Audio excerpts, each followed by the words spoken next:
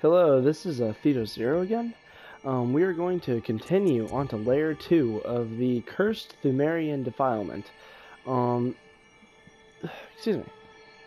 As you can see, I've put the Fatigued offering, the Rotted offering, and the Curse upon myself in this one, as stated in the last episode. So, what we're going to do this time is we're going to go down, we're going to check through this area and look through. And this one is going to be untouched, so you get to watch me do the whole thing. I might have to cut it up a little bit, maybe. I don't know yet. I'm going to try to rush through it. And also try to take my time. So I apologize. I might have to do this like a part 2 type thing.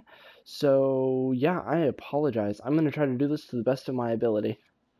And I will continue a couple seconds after I get there.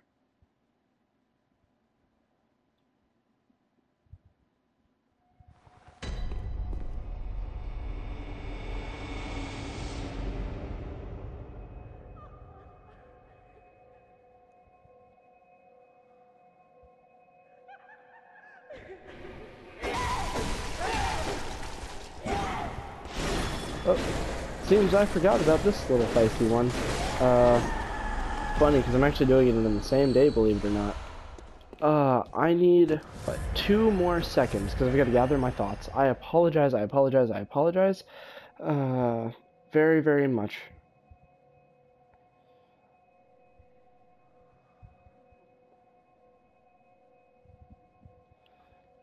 Okay, I think I got it. I can't believe I got jumped by that little annoying... Oh, I went the wrong way. But by that a little annoying one. There is no side passage this time in the main area. And there might be, from what I learned recently, and I know this isn't the same guy. I wanted to talk about this in the last video, but I couldn't.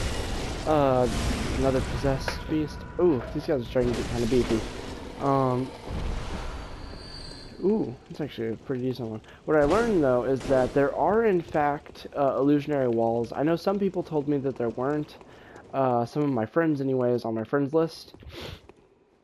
They told me that there are not, in fact, but I have recently discovered through playing in other Chalice dungeons that there are. This is another one of those guys, another one of those hunters inside the level that like I fought previously. This one might tear me apart, I don't know. If I'm not careful, he indefinitely will. I showed last episode that he is fully capable of it, though. And I should probably keep my weapon non-transformed, because he might have those stabs, but, you know, I can just, or actually, I guess it's a she. But she might have the stabs with the saw spear, but I've got the comboing. I'm gonna check top first and then head back down to the bottom. Let's see. Oh god. Let's see. How many spiders? God. I apologize if anyone gets offended while I'm speaking. Under stress, I have a habit, a bad habit. What's that supposed to do? Does anyone know what that's supposed to do?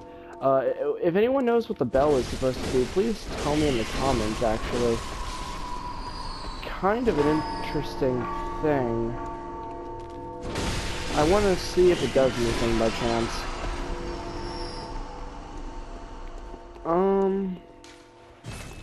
I might end up exploring a little bit in this one, just because I've never actually seen something like a gimmick like the bell.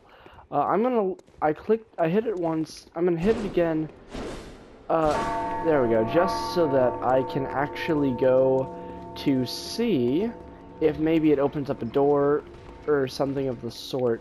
If it does, that'll be very interesting, actually. Ooh, one of these guys. I keep just...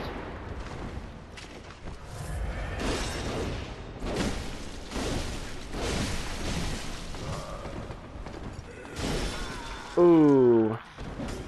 We'll be right back. Ah, that was me playing sloppy. Whoops.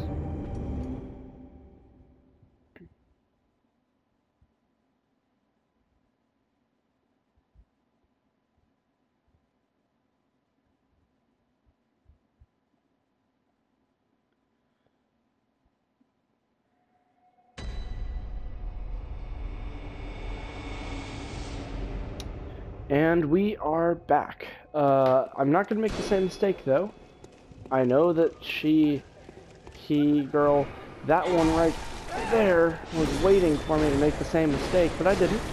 Well, not entirely, anyways, because I still got hit, and it hurt pretty bad. But again, the possessed beast is back, and I'm going to hit him again, check and see what he has, because these guys seem to drop, or at least have a high potential of dropping something decent.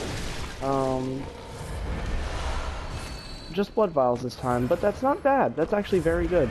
Blood vials are always handy. They're always nice to have.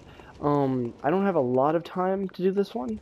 I've got 9 minutes left, so I'm going to try my very best to try to get this done quickly. I'm going to make like Ash Ketchum and not... I'm going to do the opposite of Ash Ketchum and not catch all the hits, though. That's going to sting. If he keeps doing... or if she keeps doing all of that. Let's see. I'm going to do what like I did in the last episode, knock you down. Ooh, and there goes, I think, 60,000 blood echoes. This is not starting off very well. This episode might drag on, and I apologize. But at least you guys get to see me fail, so that's got to be interesting to some extent.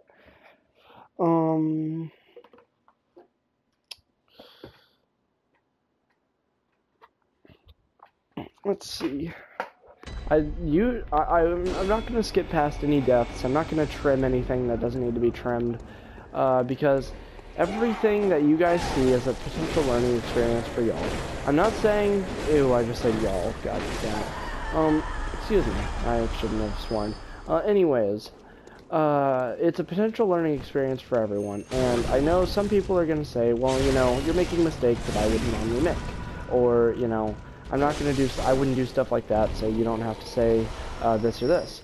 But everyone makes mistakes, so it is important for you to at least see what mistakes can be made and what mistakes can't be. I underestimated the speed of the swings, and I shouldn't have, which is, yes, a simple mistake. Granted, it's a deadly one, and a deadly mistake is the worst kind of mistake, especially in a Souls game or a Souls-like game. See, that could have been a potential death if I hadn't lucked out with her pushing me just out of range. Now, she made the mistake right there. Well, I made the same mistake, it appears.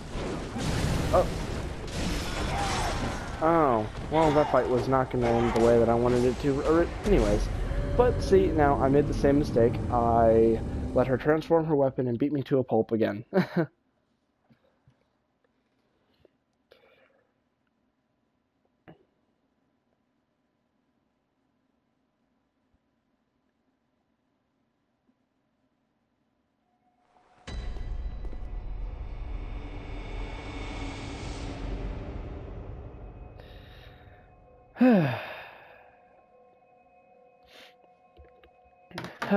Sorry. PvE is not normally my, let's say it's not normally my forte. Where are you? I know you're around here. Huh. That's weird. I've got a bad feeling that she's gonna come up behind me while I'm doing stuff with the baddie over there. And by baddie, I mean the enemy. And by, when I say baddie, I mean bad guy. Anyways, I've got a bad feeling about this, strictly because I don't know where she is. So, this seems to be an episode of just me going through the second floor and getting wrecked. And if that is the case, then, well, at least you guys get a show, right? Oh. I haven't done any kind of PvP or any kind of, like, normal player type movement thing. So this is kind of... the movement of this, even if she is a fake player or a false player, the movement that she's making are a lot more swift than anything else in this game makes. There should be a ghost enemy somewhere around here. Oh, yeah, right there. But something that I'm curious about is, because, yes, the ghosts are coming after me, but something that I have thought about, though, is I did ring the bell. So maybe the bell has something to do with the ghosts. Or maybe even the bell has to do with getting rid of the ghosts, as every time as I rang it, but no ghosts came for me. Now I'm gonna hit it again, I'm gonna see if it does anything. If it doesn't, then well, so be it. I might even do some research on whether or not it does anything, and if it doesn't, then, well, hey, I learned something. I'm going to put that down. I'm going to go back through here. I learned my lesson, and I realized that there are enemies right down here. Now, in knowing this, I will learn, I will fight, I will kill them, you know, I will plunder whatever treasures are here. And with that, that puts me ahead of the game, and that gives me potentially a better item. Now, I'm not sure if it's a better item as in better gear, or if it's upgrade material, I'm not sure. So I will check that out. Though it does appear that the lower section that I was intending originally to look into is actually here. So, considering the fact that it is actually this section right here where I wanted to look at, this is actually a unique chest that I've only ever seen one other time, so let's see if it has anything in it, because it didn't have anything significant in it before. Well, it had Madman's Knowledge, and I had to use a couple because I went and bought another set of every kind of gear at the Insight shop. But now I'm going to press forward. Oh, seems another ghost. I've got to be careful, though, because I can't forget there are enemies behind me, and that arrow trap is an indefinite, and I mean an indefinite one-hit kill right now for me, because of the penalty for the curse. If I do step on it, I can, in fact, bait enemies into it, and I'm actually going to show you. If possible. Oh. Yeah, see? It does massive damage. It's pretty fun to play around with sometimes. In fact, I've even had some fun doing some invasions here with it. Hopefully, if this is the switch, I will catch you guys for the second half of this place. Yeah, this is the switch. So I'm gonna go and do some, like, starting exploring in the next section. And then after that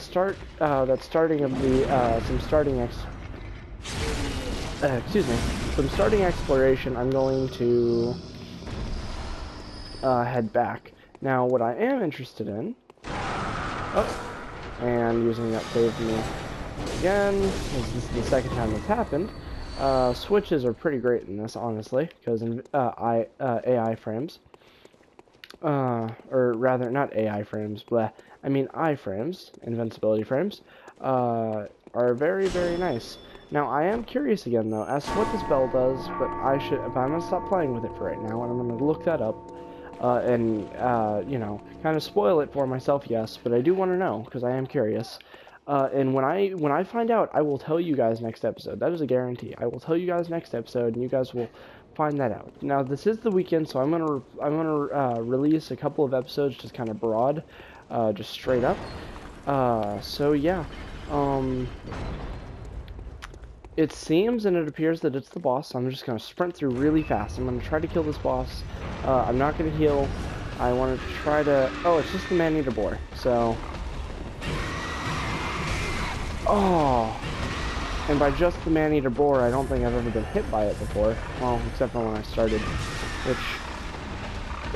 whoa, this one seems to be a bit more aggressive than any of the ones I've ever fought in. Whoa.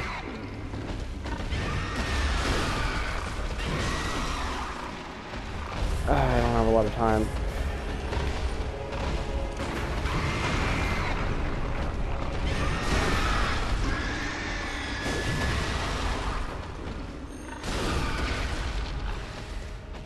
A thing that you can do with this that I haven't mentioned though is you can do pivot backstabs. I did that on purpose because I am running out of time. I wish that I don't think I'm gonna have enough time, and if I don't have enough time, I'm gonna say it now.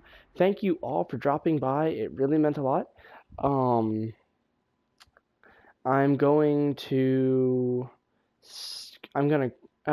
cut the episode in about 10 seconds. But thank you all for dropping by. It meant a lot. Thank you for joining me on my adventure through another episode, and bye-bye. Have a good day.